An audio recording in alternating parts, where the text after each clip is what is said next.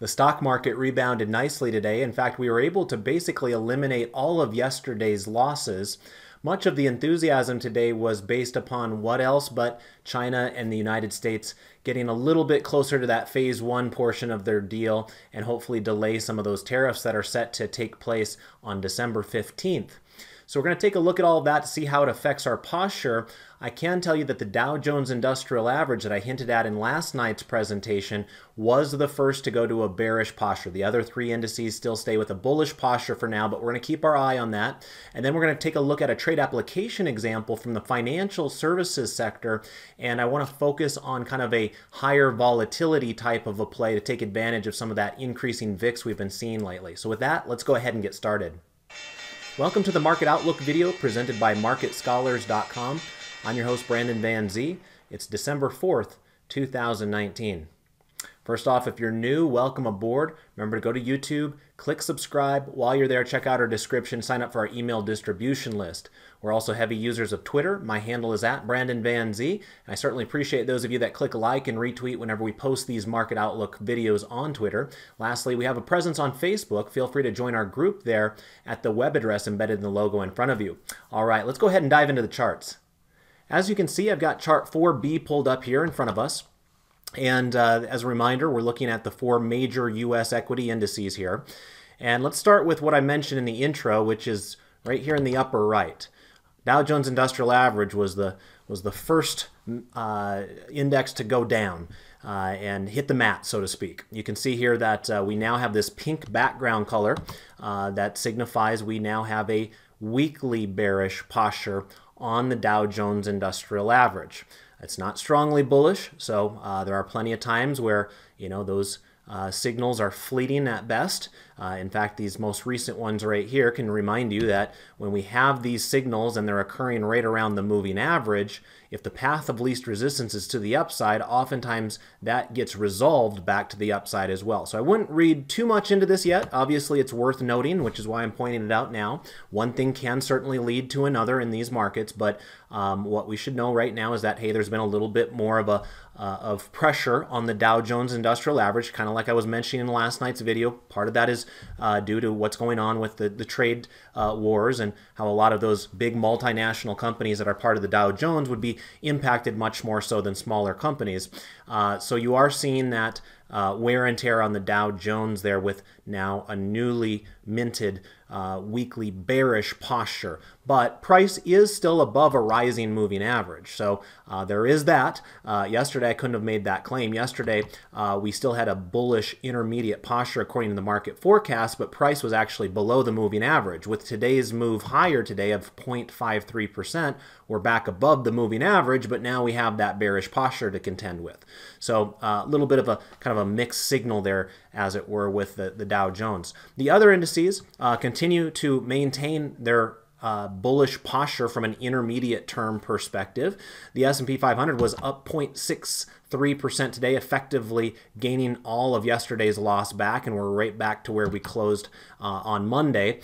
Same thing can be said down here with the NASDAQ. We were up 0.54% on the NASDAQ, and then the Russell 2000 was our big winner here today. It was up 0.7%, and as I mentioned in last night's presentation, it's kind of been interesting that the Russell 2000 kind of seems to be more stubbornly bullish right now than some of those other areas, and that hadn't always been the case in 2019, but here's another case in point where it did lead us here today. Russell 2000 was up 0.7% today and has a nice little bounce characteristic to its chart there as well. So we'll keep our eye on all of those. Remember, when those green lines fall out of the upper reversal zone, that's when we get those bearish postures. And as you can see with the remaining three charts, all of them are on the precipice of going to a bearish posture. So if we do have some downside action later on this week, do not be surprised at all if you end up seeing some bearish postures that join the Dow Jones. For right now, we'll give them the benefit of the doubt, and we'll see if this bounce here today can lead to anything more constructive, and maybe they'll be bailed out. But right now, obviously, we do have a little bit of a loss of momentum of the market compared to what we were experiencing in most of October and November. Let's go ahead and take a look at our three green arrows status now. And as we look at that, as a reminder, the background colors here will signify whether we have 3 green arrows, 3 red arrows, or a mix of green and red arrows. Right now, we actually have mixes on all 4 of our charts. I mentioned in last night's presentation that the only holdout there was the Dow Jones Industrial Average, which had a 3 red arrow signal. But with today's bounce by 0.5% higher, we're back above the moving average, and therefore that red arrow on the moving average just turned right back to a green arrow one day later. So we still have the red arrows on the MACD and the stochastics, but as long as price is above that moving average, it will retain that green arrow right there. So that's the only thing noteworthy that I needed to share with you there. Otherwise, it's pretty much status quo, exact same presentation that I mentioned from last night. Let's go ahead and take a look at the 1040 crossover briefly as well. And again, not a whole lot to talk about here because this remains the same as what we saw yesterday. We do have bullish postures across the board from this longer term view here. In fact, that has been the case for really the last 4 or 5 weeks when we got this final bullish posture on the Russell 2000. And the others have been bullish posture from this longer term, less sensitive approach really for the better half of 2019. So not a whole lot of surprise there on that longer term view. So then let's go ahead and turn our attention to the 12 grid analysis, starting with chart 5A, and this will be our asset class 12 grid. So as we look at this, you can see some interesting movements here today. I wanted to point out this one in particular down below. Oil actually had a nice little rebound here today. You'll notice that the background color of the oil chart is still that light pink, telling us that we have a weekly bearish posture. It's not strongly bearish, it's weekly bearish. So there is some constructive behavior taking place here on the chart, but it's not enough to actually turn the posture around yet. I would imagine that's got to be on the horizon here in just the next day or two if crude oil can maintain this strength, because we're very close to kind of breaking out of a multi-week range here on USO. We're right back up to that resistance area that we found, at the end of November. So, we don't want to just completely discount that. There could certainly be some sellers setting up shop right there. But right now, that was a pretty furious rally we had there with USO today, and I would anticipate us flipping to a bullish posture on oil here reasonably quick. I also know that from a sector perspective, XLE or the energy stocks in general were the leaders within the marketplace here today. In terms of interest rates, we did see a pop back higher in interest rates today. I mentioned yesterday that we closed at basically at 1.7 on the 10-year Treasury yield. Today, rates closed at 1.78. Interestingly enough, REITs actually went up today. Now remember, that's not typical. What we saw yesterday was typical, where REITs were up because interest rates were down. Today is less typical when we saw real estate investment trusts go up despite the fact that interest rates were also going up. So we'll have to see where that takes us. Remember, we do have, I think it's a bear call spread, I want to say, on VNQ for these presentations going. It is still sitting here just directly below its falling moving average. And as you can see from the background color of the chart on VNQ, it is still considered strongly bearish at this point, despite the rally of the last 2 days. So we'll have to keep our eye on that. It was quite peculiar to see REITs up today on a day when interest rates were up pretty dramatically as well. Now, when we start looking at some of these other areas from a macro perspective, let's talk about kind of this top rung here in terms of the stock markets around the world. You can see that the United States appears to be the strongest area of the world right now if you were to look at it through the lens of posture that is interpreted through the market forecast technical indicator, because the S&P 500 still has a strongly bullish posture, whereas EFA, which is the developed foreign stocks, they have a weekly bearish posture, and EEM has a strongly bearish posture. It's kind of interesting here. We don't see that very often, where with these 3 charts at the top of chart 5A all have a slightly different shade to them. Usually stocks kind of go up together and stocks go down together. But right now we're starting to see a bit of separation out there. And right now it appears that the United States has a leadership role from a global perspective. And then the developed, maybe European and Japanese and Australian areas of the world in the developed markets are coming in next. And then China, India, Brazil, that sort of country is going to be pulling in as a laggard here currently. Now, of course, that's going to change, and that's the whole point of us having these videos on a daily basis. Things do change, and it's our job to point those out to you. So if that does change in the future, we'll let you know. But right now, it does appear that those emerging markets are the ones that are struggling right now. Let's go ahead and get into that conversation a little bit more detailed by coming now over here to chart 5E, and this will be our global stocks primary 12 grid. So these will be some of the largest economies on the planet. And so as we look at this, you can see that the only other economy that has a strongly bullish posture out there along with the United States on this view is Japan. Remember, Japan would be part of what I mentioned a moment ago, developed foreign. And as you can see, Japan had a really nice bounce today. Exactly what you're looking for, kind of sticking with the trend, right? The idea there being that once prices come back down to that rising moving average, it uses it as a launch pad higher, and that's exactly what we found here with Japan today, similar to how it did the same thing back here at the beginning of October. So that's a good sign. Japan remains in a strong uptrend, and that has been the case for much of the last several months. Time and time again, whenever I view this portion of the presentation, I've been pointing out that Japan is one of our leaders right now. Now, there's been other leaders that I've been pointing out as well that have kind of come and go by the wayside, but Japan seems to be kind of a consistent theme of strength that's out there. Now, one quick little point of note where unfortunately I have to kind of throw a little bit of a wet blanket onto that exciting commentary right there, and that is Japan now has what is known as an overbought cluster signal. Now, before we think too much of that, I will remind you that the last time we had an overbought cluster signal, it did not seem to affect this particular chart.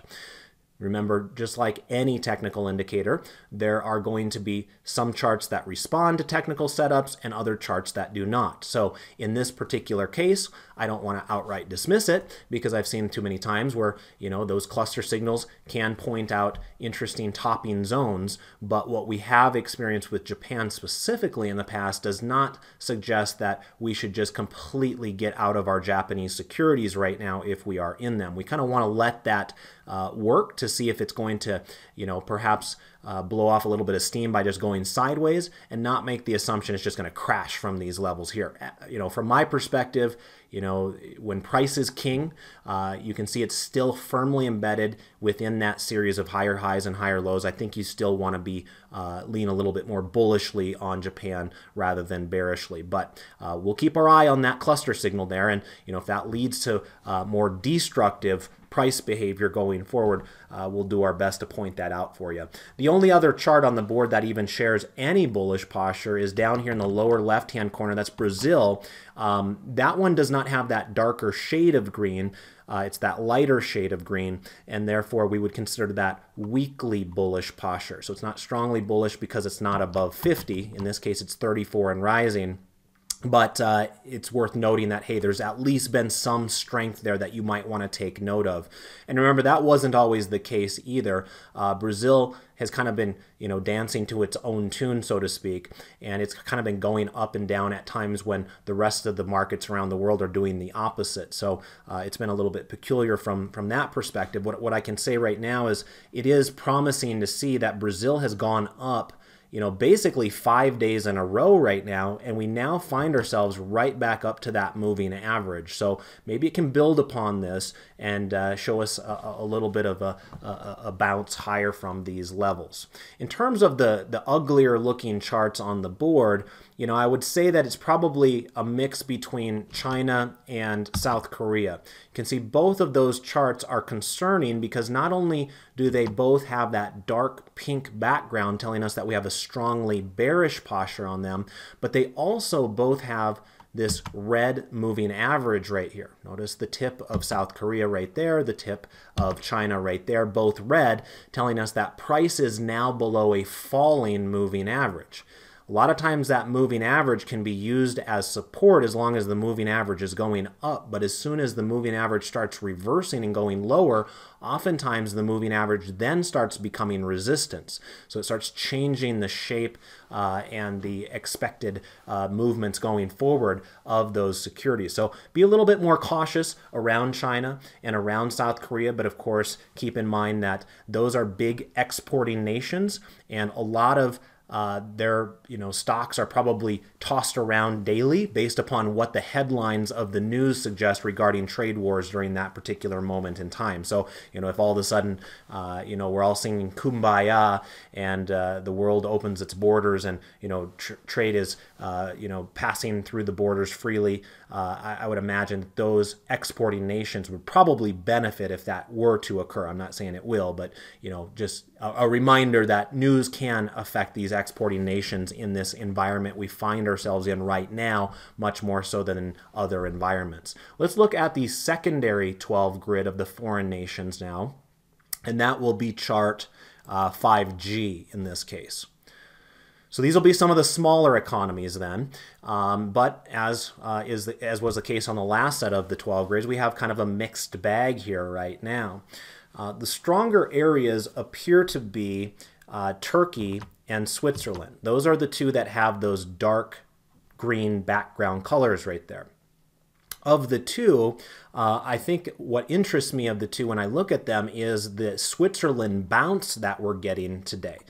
Now remember, Switzerland would be part of the developed foreign markets, whereas Turkey would be part of the emerging foreign markets. And back to what I was mentioning earlier about EFA versus EEM, if you want to think of that perspective as well, then perhaps Switzerland would take a slightly higher ranking in your mind in terms of bullishness as a result. But I do like the way that that is bouncing off of that rising moving average there on EWL. And some of the other areas that we've talked about with this second 12 grid in the past that had been our leaders and our stalwarts have started to see a little bit of slippage. Taiwan was one of those alongside Japan that I would regularly point out in recent months that was just kind of on a one-way freight train up. And that has kind of started to change shape here more recently. Notice that Taiwan has largely gone sideways for the last month. And while we remain above a rising moving average at this exact moment in time, we have had an overbought cluster signal recently. That does bring in a little bit more concern. And as you can see, the background color of the chart is now that light pink color, telling us that we have a weekly bearish posture right here. So a little bit of a mixed signal there. Until it starts trading dramatically below the moving average, I still want to give it the benefit of the doubt, considering we are in a seasonally strong period of the year for equity markets. But obviously, if you've had a long trend trade going on Taiwan for the last several months, as we've been pointing this out, you're going to want to start kind of adjusting your expectations perhaps going forward, as it looks like it's kind of stalling out here, and there is a bit of a loss of momentum there. So that's kind of what I'm seeing from the secondary markets. Another thing I should point out is Mexico did have some oversold cluster signals here recently. So we talked about this overbought cluster signal on Taiwan. Mexico has kind of been the opposite, where Mexico's chart has fallen so dramatically. We now have these oversold cluster signals that have been popping up in 2 out of the last 3 days. And you can see the stock market in Mexico was up today to kind of offset those oversold cluster signals there. But right now, with this dark pink background color and this red moving average line, I would assume that that is going to be acting as resistance going forward. In fact, wouldn't be surprised at all if that ultimately became a big, head and shoulders type of a formation there in Mexico. So make sure that you stay vigilant there if you have any Mexican securities that you are trading. All right, with that out of the way, let me take a brief moment just to pop on over here to the internet and say thank you to those of you that clicked like for me yesterday on Twitter regarding this Market Outlook post. We got up to 107 of you that were willing to take the 5 seconds out of your day to click like, and I do appreciate that. As I mentioned, it helps David and I know whether we are being effective with presenting this material and whether it's useful to you. Obviously, we don't want to just go out and speak to nobody. It really wouldn't do us any good since it would be wasting our time, and since nobody would be listening, it wouldn't do anybody else any good either. So the way that you can let us know that you listen to these presentations and that you appreciate them is just take the 5 seconds out of your day and click like for us there on Twitter, which is the social media platform that we use the most often. So it's kind of used as our barometer or our judge of whether these videos are being well received by our audience or not. So we do appreciate that. Also, earlier today I taught my swing trading class. That class is now posted, where we talked about our most recent bounce setups that we're seeing from both a bullish and a bearish side of the equation. David had his advanced option strategies where he talked about inventory trading that you're welcome to check out as well if you're a premium member of Market Scholars. On tomorrow, we do have our question and answer session. So my question and answer session will be at 11 a.m. Eastern Time. That'll be for about 2.5 hours. So I usually go that long as I have the energy and feel up to it, but we generally have more than enough questions to get through, so feel free to join me for that if you have an interest in that sort of commentary. Otherwise, for those of you that are managing your portfolio through the use of ETFs, with some of those country ETFs that I just mentioned a moment ago, that's David's class that I'll be teaching tomorrow at 2 p.m. Eastern Time, so make sure you're taking advantage of that as well. All right, let's now pop back on over here to the Thinkorswim platform, and we'll talk about our trade application example here for the day. So I'm going to go ahead and I guess we could probably just pull up, let me see a swing trading chart here real quick on AXP is the stock I want to talk about here today. So as you can see, this is a 3-month chart of American Express, and it's been a market underperformer for the last 3 months. You can see that the S&P 500 is up here and its price candles on AXP are down below it. So it has not fared as well as the S&P 500 over the last 3 months. In fact, where we find ourselves right now is kind of in the middle of the range. Now, one thing I wanted to point out to you on this one, which is something that you can kind of try to hope to identify in the future, is notice that all of our market forecast lines are huddled up there directly in the middle of the indicator. Now, we've talked about the concepts of having those lines huddled up down below the lower reversal zone or up above the upper reversal zone and creating those cluster signals in those extreme levels. This is the opposite of that. They're clustered up, but there's no extreme anywhere. In fact, this is largely just considered a sideways chart. You know, if you look at where we're trading right now, it's almost dead smack in the middle of the high and the low of the last 3 months. So when you see that type of behavior, it's telling you that there's mixed signals out there. The bulls aren't really dominating the trading action, but either are the bears. They're both kind of allowing each other's side to win a few battles here and there, but nobody's really winning the war.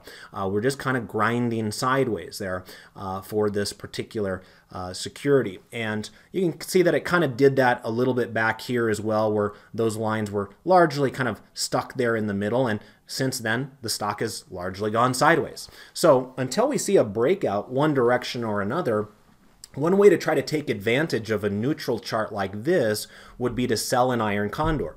Now, there are better times and worse times to be considering selling iron condors. One thing you have to be aware of when doing it on an individual stock like American Express is that they can have an earnings announcement that can take a perfectly steady chart and basically make a big move up or down as a result of the earnings announcement. Well, this stock already reported its earnings, so we don't have earnings coming up on it anytime soon. And the other thing that you're going to want to kind of ask yourself is, where are we at with volatility right now? And as I mentioned in yesterday's presentation, the VIX actually had a pretty strong upward trajectory for the first couple of days of this week. And when that occurs, volatility levels across the board start pricing those options contracts a little bit more expensive than they might have been the prior week. Now, that can be a bad thing if you're somebody that's buying premium, but it could be a good thing if you're somebody that's selling premium. And remember, when you're selling an iron condor, that's effectively what you're doing. And so I've already got the trade kind of selected here on the trade tab. What I'm going to use is the January weekly contracts. So this is the January 3rd weekly contracts that expire in 30 days. A lot of times with these credit spreads, we look for that 30-day window as kind of our sweet spot in selling. So that's one of the reasons that the weeklies were attractive. But quite frankly, the other reason that I decided to go that direction as opposed to the monthlies is that the weeklies allow for dollars between the strikes. If you went out here to the monthly contracts in January, you'll notice that there's $5 wide between the strikes, and I just wasn't able to get it exactly the way that I wanted to. With this particular trade, I felt like it was an interesting setup. Now, one of the things that you'll notice down below as you're looking at the strikes that I've selected with it is that we're only doing $1 wide vertical spreads here. Now, that used to be a bigger concern than it is now. Remember, most discount brokers, at least here in the United States, have gone to a commission-free mentality. In other words, it doesn't really matter how many contracts you're doing. There's not going to be a so-called ticket charge. Now, every broker is different, so you do have to make sure you check in with your specific broker. But let's just say that commissions are reduced significantly from where they were in the past. And so it does open up that possibility of doing $1 wides a little bit more often than you might have been willing to in the past. Now, you'll notice here that the strike that I selected to sell on the call side of the equation was the 123.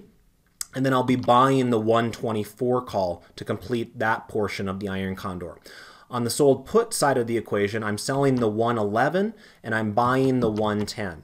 Now remember, the bought portions of this trade are there to protect us in case we are dramatically wrong and something big happens to the company. Maybe it gets a buyout offer, or maybe it gets investigated for fraudulent behavior, and that can have an erratic movement, of course, on a stock price. And so you do want to protect yourself to a degree, and that's the nice thing about an iron condor. It's not going to be a perfect trade by any means, but at least you do have defined risk embedded within the trade itself as a result of those long calls and long puts that are embedded within the 4 different legs of this particular trade. Now you'll notice here that I'm getting about 23 cents for this particular setup. Generally, we shoot for about a 30% return on risk. Now, one way that you can check those numbers yourself is simply click confirm and send once, get your calculator out, and then take your max profit. In this case, we're just doing one contract as an example purposes for education, $23. Divide that by your max loss, in this case $77, and you'll notice that our return on risk is 29.87. So in other words, if you just round it up a touch, it would be a 30% return on risk there. So anyway, you'll notice here, it also shows you where your break-even prices are on this trade. $110.77 and $123.23. So let's take a moment here to draw those on the chart just to give you a sense of how much wiggle room you'd be giving yourself with a trade that is like this. So let me get a drawn item out here, and we'll just do a price level, and let's just draw one price level kind of up here at the top, and let's draw another price level kind of down here at the bottom. And I'm going to right click on that upper one and click on edit properties, and I'm going to change this to the break even that we saw just a moment ago of 123.23, and then hit OK. And on the bottom side here, I'm going to right click on that, go to edit properties, and I'm going to go to 110.77. Hit OK, and as you can see, that kind of sideways channel that you see right there drawn by those dotted blue lines represents where our trade can be on expiration day, where we can still expect profits. So this is a trade that's considered a neutral trading strategy, where you'd want the stock to stay below this upper bound here and above this lower bound here. And if that can happen, then you should make money on your trade. Now, the nice thing about this particular setup is you'll notice that the upper band is here above the highest level that AXP has traded in the last 3 months, and the lower band is below the lowest price it has traded. In other words, if you expect AXP to stay within the same range that it's traded for the last 3 months for the next 30 days, then this could be a profitable trade for you. Now, on the other hand, if you thought that we were going to get a big rally up or a big, drop from here, you're probably not going to want to take a neutral trade like this. But if you have no reason to believe there's going to be extreme movement and you're just trying to take advantage of some of that higher volatility that we've seen this week, then perhaps this would be one way to try to take advantage of that. So let's go ahead and come on over here to the trade tab and we'll click confirm and send. We'll ship this off to the market and we can see if we can get filled first thing in the morning. All right, well, thank you for joining me here yet again. Remember that the stock market still is largely bullish with the exception of the Dow Jones Industrial Average, which did flip to a bearish posture as of today. We'll continue to monitor that situation. A lot of this will depend upon what sort of news headlines hit the market on that particular day. But one thing we are fairly confident in saying is that the path of least resistance continues to be to the upside. Obviously, the moving averages are still trending higher, so we're going to have pullbacks along the way. That's perfectly normal for the stock market, and it's up to us to try to take advantage of those opportunities when they present themselves.